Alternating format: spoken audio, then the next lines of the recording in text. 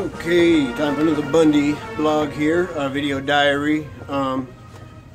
Clearly we don't all we're not redneck cowboys. I mean, a lot of Ammon likes them, and it's a cowboy hat is a protective measure.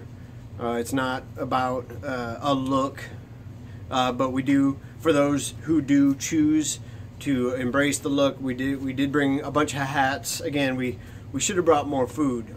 We spent a lot of time and room getting hats for everybody, and we should have brought more food. But we got kind of a traditional, this kind of like a party hat, just like for when we're celebrating. This is another pretty traditional hat. This is there are a couple state fans, and then we got a bunch of these because we got a kind of a bulk lot of them. Oriental Trading Company.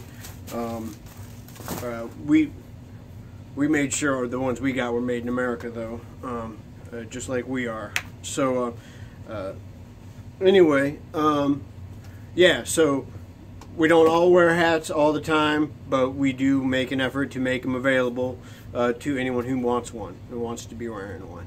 I feel like that's God-given right. And if the government doesn't want us to take hats, well, we got another fight on our hands.